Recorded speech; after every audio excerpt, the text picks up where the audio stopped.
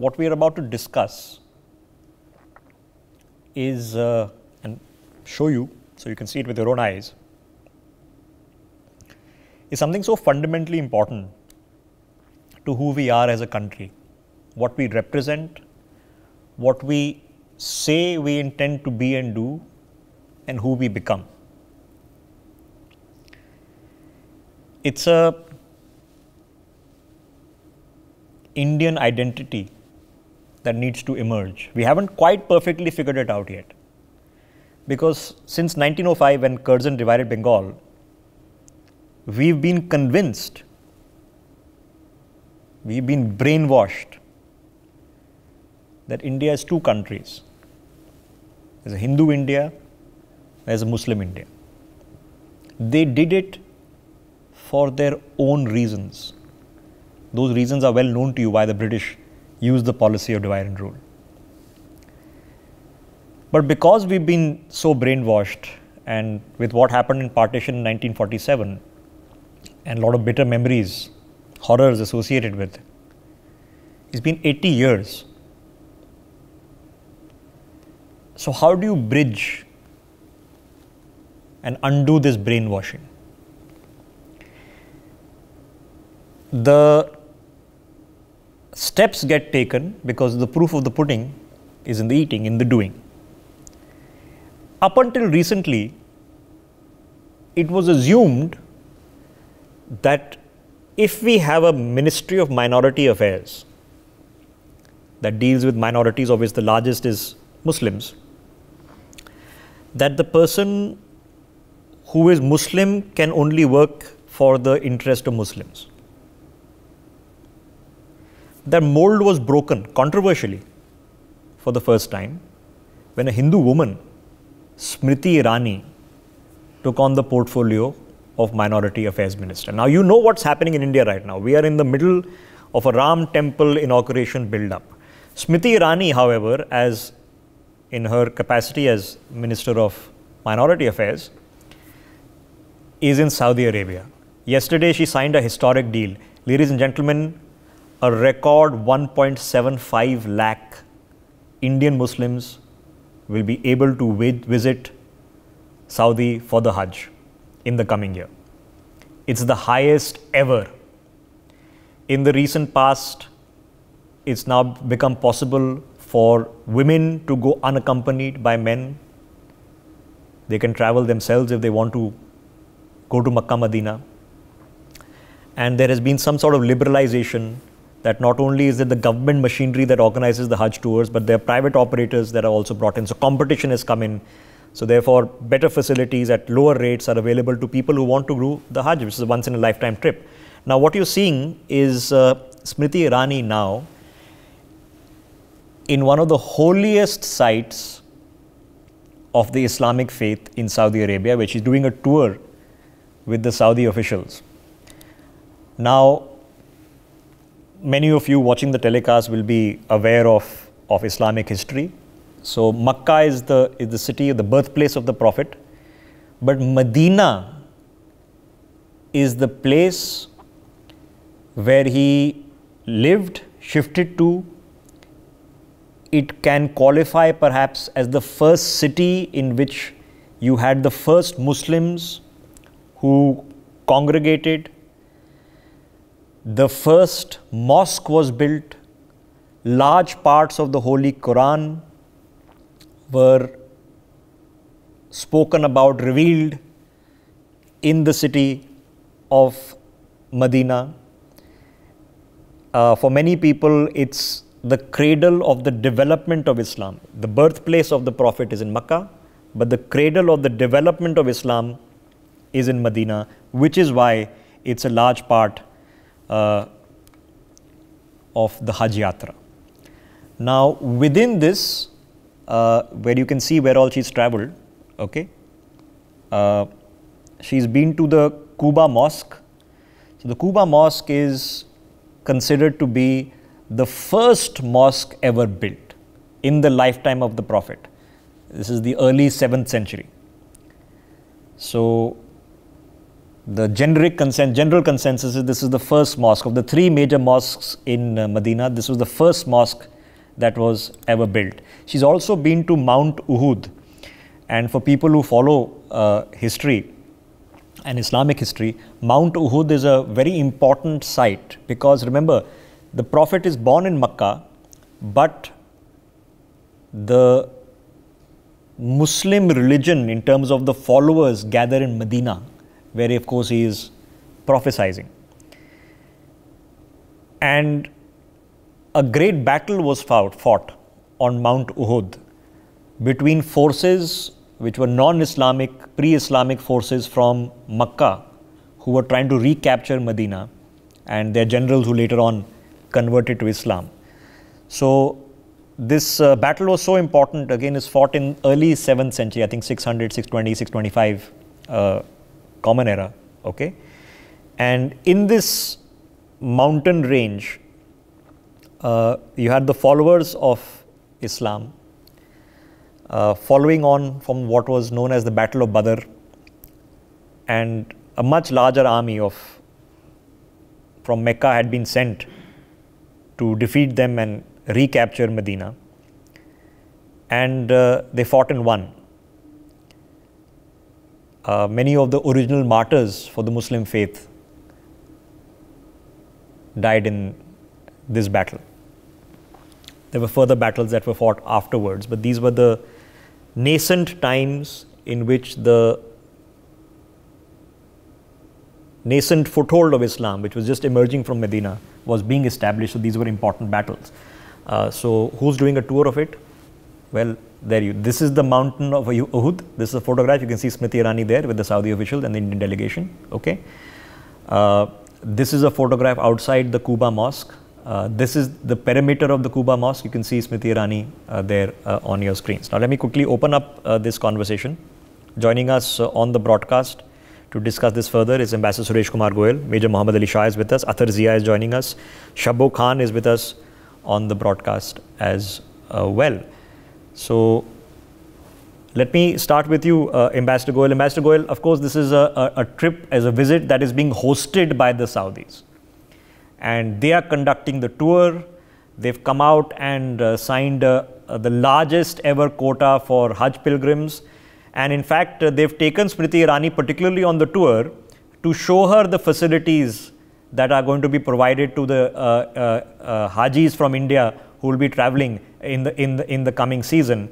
So clearly the Saudis have also taken a very cognitive decision, a cognitive call, that they not only want to make life easier for people doing the Hajj from India, but go out of their way to showcase it as well. Rishabh, thank you very much, and a very good afternoon to all of you and the people who are actually listening to this broadcast telecast. I remember when I joined the ministry in 1978, and then very soon thereafter, there was a reason for me to call on somebody in the ministry who was called Joint Secretary Gulf. Even at that time, there were West Asia Division and the Gulf Division. And I remember that Joint Secretary Gulf, one major responsibility for him, and now I'm talking about 80s, Rishabh, one major responsibility used to be to organize or to look after the Hajj affairs. I'm mentioning this basically to remind you and the people through this telecast that the government of India has been looking after Hajj, and at that time there were no private operators. The Hajj was made possible only through Air India, through the government of India. There were private operators, but it was very difficult because to get the visa for Saudi Arabia was really a task, if I may remind. So even from 80s onwards, officially Hajj has been organized by the government of India. And the one thing that at that time was that the arrangements, tents and living accommodation, etc., used to be quite a task. So the number having grown to 1,75,000, first of all, is impressive. And that there are private operators who will take 35,000 is impressive.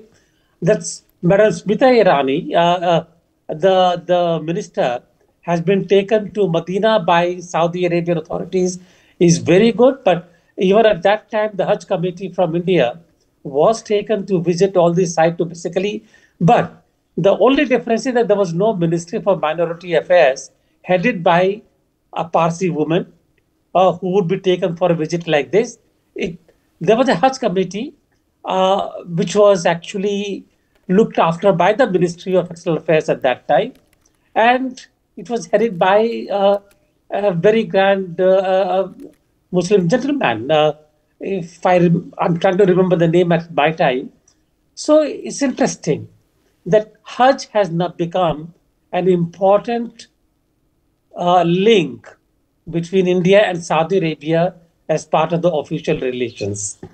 And that this is the way it is being conducted by Saudis now is impressive. Rishabh. Yes. Just for a qualification there, Smriti Irani, of course, is a practicing Hindu. She's married to Zubin Irani, who is a practicing Zoroastrian Parsi, as has been referred to by the ambassador. Let me get Major Shah into this conversation. So, Major Shah, she's doing her job, okay, which is to ensure that the Hajj pilgrimage, which is a once-in-a-lifetime major deal for Muslims from all across the world, not only that the maximum number of Indians get to go every year, but the facilities that they get, the treatment that they get is the best possible that is available. And the Saudis are going out of their way to roll out the red carpet, to make an effort to not only do things, but be seen to do things. What do you make of this visit? Well, Rishabh, firstly, I would tell everyone that, I would like to explain the difference between Hajj and Umrah. Right now, Hajj is the pilgrimage which we all know, and Umrah is the lesser Hajj, which means Hajj has a specific time where you do your tawaf. Tawaf is the 7 rounds you do around the Kaaba Sharif in Mecca, the holy Mecca, the mosque. You see the famous picture, you see it's very often very, very popular. You can see it in calendars and pictures and photographs, it's there.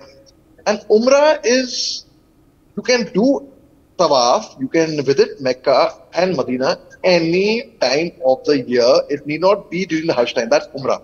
So I've been very fortunate to have done one Hajj and a couple of Umrahs. In fact, this was especially during the time when my father was posted as a diplomat in Saudi Arabia, and Ambassador Goyal just mentioned about there used to be an appointment of Joint Secretary Gulf. Yes, there was Ambassador Fabian, who was the Joint Secretary Gulf at that time. In fact, who was also later on the ambassador to Qatar, Indian ambassador to Qatar. Now, when we see सहूलियत हो रही है हिंदुस्तानियों को खास तौर से, because Hajj is a duty of every single practicing Muslim in the world to perform Hajj once in his lifetime. It is his duty. So it is mandatory. And there are certain norms, there are certain conditions, like you cannot go there on borrowed money, you cannot go there, you have to be self-sufficient, self-dependent when you do Hajj. And Madinah is again there's a very holy mosque over there, and I have very, very fond memories of both Mecca, Madinah, be it Arafah. Arafah is where we believe, where Akhirat ke time, when the day of judgment, when all the souls will gather in that place to actually hear the verdict from Allah, from God, about who's going to heaven, who's going to hell. So that is if you do good deeds. Okay. If you do. Okay. Right. Okay. Thanks for the just the important introductory part on this. So let me, Major Shah, get onto this on the real issues, right? So you know what the issue has been. The issue has been that since 1905, maybe even before that, we have been told, all of us, that we are two countries. There are Hindus and there are Muslims. They happen to occupy the same territory, but they're two completely different nations. We've gone through bitter divisions, bitter partition over it, and that aspect has not left us easily. It's not gone away. Now you have a Hindu woman who is a Minister of Minority Affairs in Saudi Arabia, ensuring that not only the Hajj quota, but the facilities, the treatments are being reviewed, and all efforts are being made by the Saudis for the upcoming Hajj year. What do you make of this? Have we finally eroding some myths regarding our two nations? Okay, Rishabh, the very fact is, of course, the relationship between India and Saudi Arabia is only growing, and Prince Salman from Saudi Arabia Earlier, they had a very conservative approach, which means a woman would not perform, could not go out, forget about doing a pilgrimage, forget about anything else, forget about going out. She couldn't do it without a mehram. Mehram is what? Mehram is either a husband or a son or a brother or a husband. So without, unless accompanied by a mehram, she had to wear a abaya. Abaya is not the hijab or the burqa. Abaya is the black gown with your head covered. So now, earlier, those were the rules in Salah time, that's the prayer time. You couldn't be seen on the streets in Saudi Arabia. You had, irrespective of whichever religion you belong to, you have to be inside the house or in the mosque in Salah time. Otherwise, the mutawwas, that is the religious police, they're known as mutawwa, the moral police, they will catch you. Now, the very fact when we see a delegation of Indians, when we see a non-Muslims who are there in Mecca, inspecting things on ground, it is a very, very welcome step. In fact, when I was in the army as well, I have led Havans, I have led the Mandir parade. So we as Indians, I would say, India is a very, very secular country. For us, our humanity came before religion, in fact, and religion came much after that. So I think it's a very, very good move, and it is something we have to show to the world that, in India, as Indians, we believe that we are all one. The humanity is greater than any religion, in fact. So the very fact is, when Saudi Arabia also now they're opening up to a more broad-minded approach. Prince Salman has made a lot of developments, like women couldn't be allowed to be driving Saudi Arabia. Yeah, they couldn't drive, right? Yeah. So that's important for the growth of Saudi Arabia, and I'm in it to see that good things take place, so that in our lifetime we can say that yes, we contributed to a better world, and not to just replicating the nonsense of the past. Let me get शबो Khan into this conversation. शबो Khan जी, आप अभी देख रही हैं स्मृति ईरानी अब Medina होके आई हैं. कल उन्होंने हज की डील साइन कराई है. अब 1,75,000 भारतवासियों को हज में जाने का कोटा मिलेगा. रिकॉर्ड कोटा है अब ये. और वो मदीना होके गई हैं, वहाँ कुबा मॉस्क के पेरीमीटर के घूम के आई हैं. वहाँ पर उहूद पहाड़ियों को भी घूम के आई हैं. ये सारी इस्लाम में सबसे होली है, सबसे इम्पॉर्टेंट जगहें हैं. आपको कैसा लग रहा है एज एन इंडियन मुस्लिम? शबो जी. मुझे तो बहुत अच्छा लग रहा है, और काफी मुझे खुशी हो रही है कि हम जैसी औरतें जो बिल्कुल जा सकती हैं और हमारे लिए उन्हें आवाज उठाई, तो मुझे तो ये बहुत अच्छा लग रहा है. शबो जी, जब हमें बोला जाता है कि देखिए देश में अब सरकार राइट विंग है, हिंदुओं की सरकार है, उनको मुस्लिम से कोई लेना देना नहीं है, वो उनके इश्यूज़ पे इंटरेस्ट नहीं लेते हैं, वो छोड़ो कि वो तो विश्व भर में खौफ किया जा रहा है कि यहाँ पर तो सारे जो मुस्लिम हैं वो तो डर में रह रहे हैं कि वहाँ पर कुछ कत्लेआम ना हो जाए. तो जो विश्व भर में लोग देख रहे हैं या देश भर में लोग देख रहे हैं, उनको क्या कहना चाहेंगे आप कि ऐसा माहौल है क्या? नहीं, ऐसा माहौल तो नहीं है. ये तो माहौल लोगों ने बना रखा है. ऐसा माहौल तो नहीं है, क्योंकि हम लोग क्यों डरेंगे? हम लोग अपने हिंदुस्तान में हैं और सेफ है, कहीं बाहर से नहीं आए, तो इस खौफ से डरना तो बिल्कुल बेकार है. हम लोग तो नहीं डरते बिल्कुल. हालांकि लोगों से को भी समझाते हैं, और ऐसा लगता भी नहीं है कि जहाँ पर भी कहीं पर हम लोग खुद भी बाहर निकलते हैं, किसी से पूछते हैं, हर मोहल्ले में हर जगह पर जाते हैं, लोग यही बोलते हैं कि ऐसा कुछ भी नहीं है. फिर ये अफवाहें, ये लोग कहाँ के आते हैं जो लोगों को दिलों में डर और अफवाह फैलाए हुए हैं. भाई, हम भी जहाँ पर रहते हैं वहाँ पर हिंदू भी है, मुस्लिम भी है, और हम लोगों में इतना एकता है, इतनी भाईचारा है, तो उनको हमारे बगैर चैन नहीं, हमें उनके बगैर चैन नहीं. तो ये तो समझ में नहीं आता है कि कहाँ के लोग आके हम लोगों में दुजागी और ये सब कुछ फैला रहे हैं. बाकी हम लोगों को तो कुछ भी नहीं है, हम लोग बहुत अच्छे से रहते हैं, और हमारा हिंदुस्तान से अच्छा तो कोई देश है ही नहीं. हम समझते हैं कि हम लोग अपने भारत में बहुत सेफ है, बहुत अच्छा हमारा हिंदुस्तान. आपको शबो जी, अब आपको पता है कि स्मृति जी के बारे में अभी गई हैं, इस ट्रिप के बारे में क्या कहना चाहेंगे आपके? वो आपने फ़ोटो देखी होंगी कि अभी कुबा मॉस्क के सामने उन्होंने फ़ोटो खिंचवाई है. बाहर से उहूद में बोला कि वहाँ पर भी घूम के आई हैं, वहाँ का भी दौरा लगाया है उन्होंने. इस ट्रिप के बारे में क्या सोच है आपकी, क्या कहना चाहेंगे आप? नहीं, वो तो बहुत अच्छा लगा भाई, वो हम लोगों के हक पे बोल रही हैं.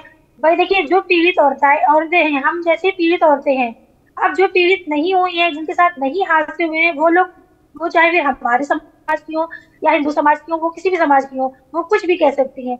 और हम जैसी जो पीड़ित महिलाएं हैं तलाकशुदा, तो हमें लगता है कि स्मृति ईरानी बहुत अच्छा कर रही हैं और आगे भी उनको इस तरह से करना चाहिए, हम उनके साथ हैं। Okay, let me get Atharji into this conversation.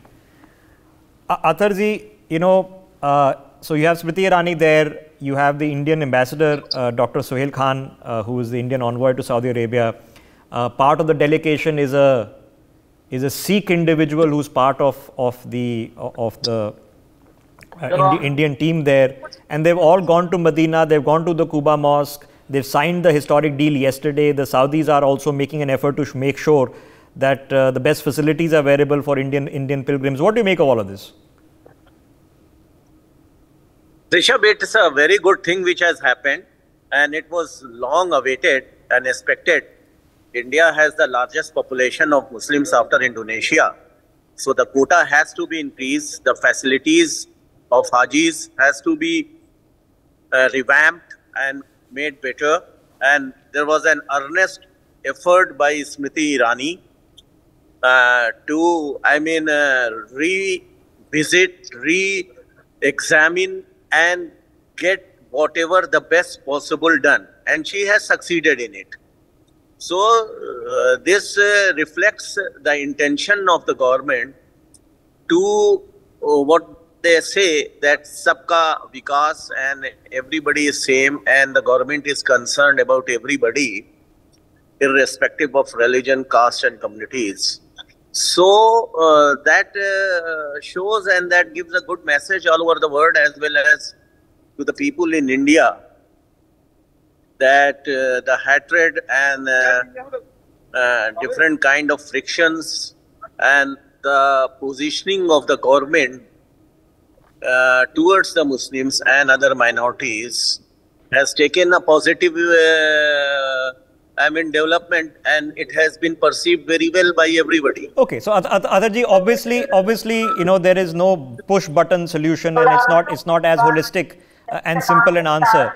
But in fact, as we speak, Mohammad Shami just got his Arjuna Award.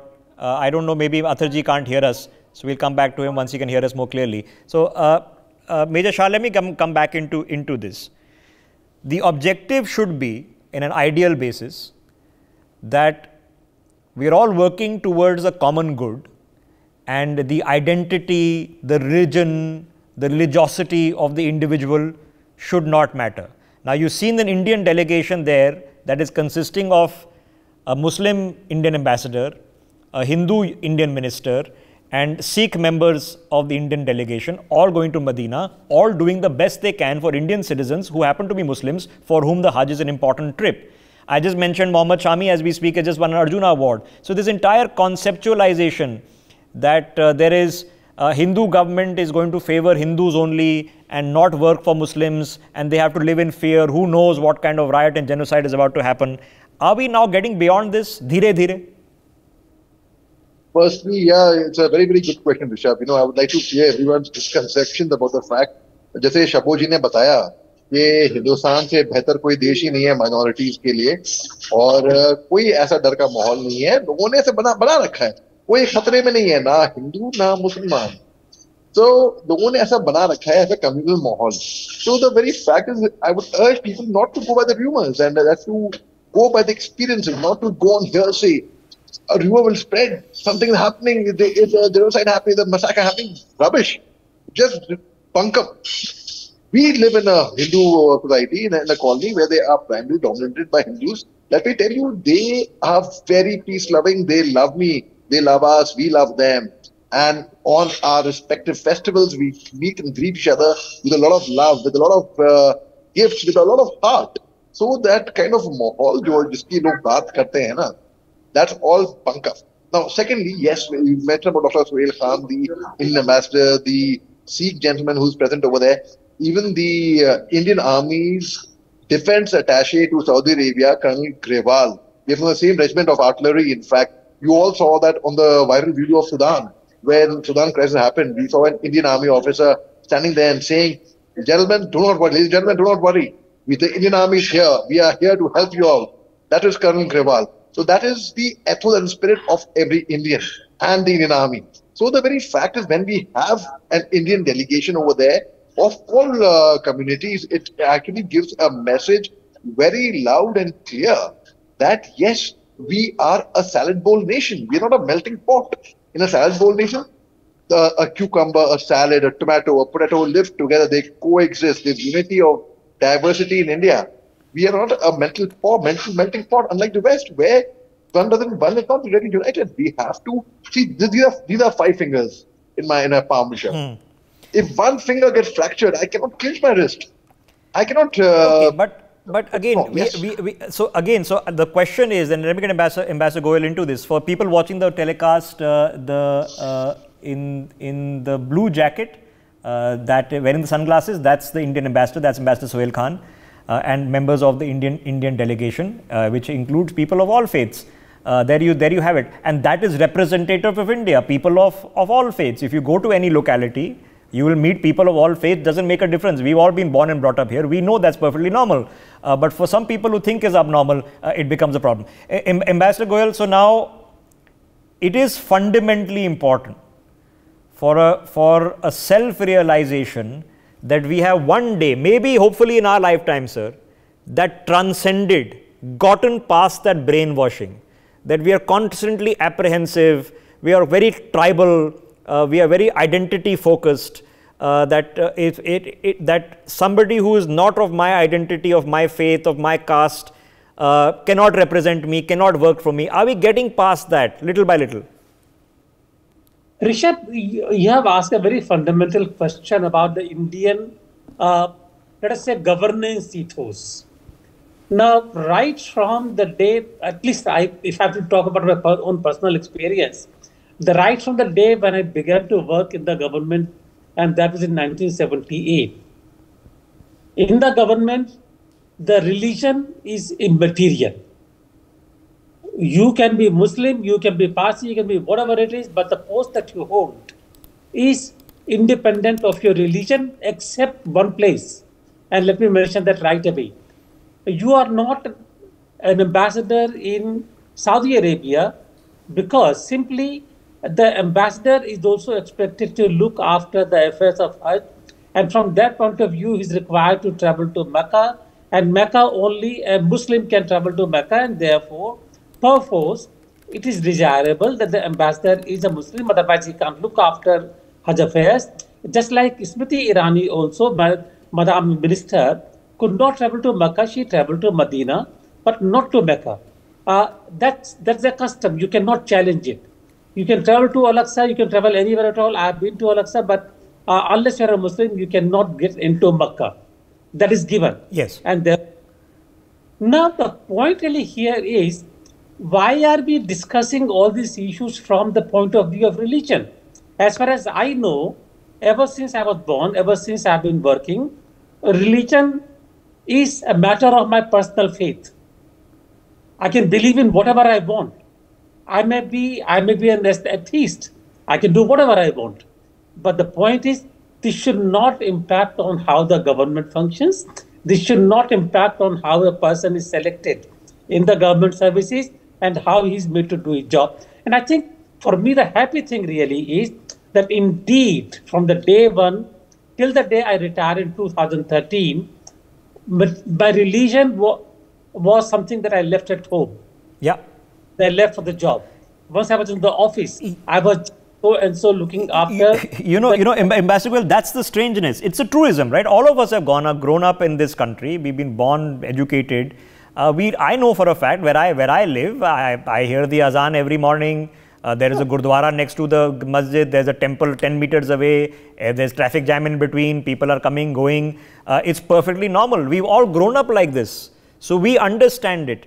But somehow an image is created. So now I just wanted to I wanted to think of a different image. So you're watching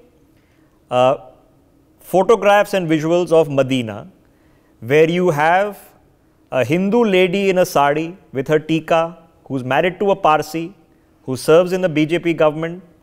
You have Minister Muraleedharan, who's from Kerala. He's wearing his formal lungi there.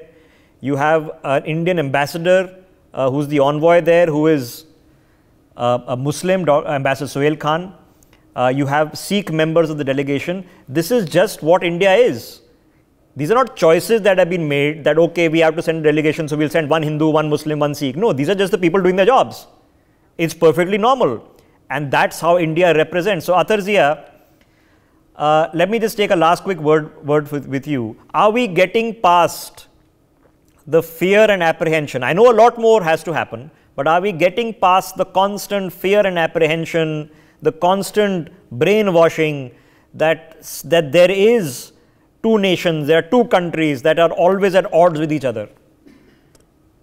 Yes, Rishabh, we are maturing, we are evolving, and despite some hatred and vicious atmosphere, I am very sure that we will grow over all these things and become a united nation with positivity and with development as the main mission, to make the life of all the Indian happy and ease of living for everybody without any fear,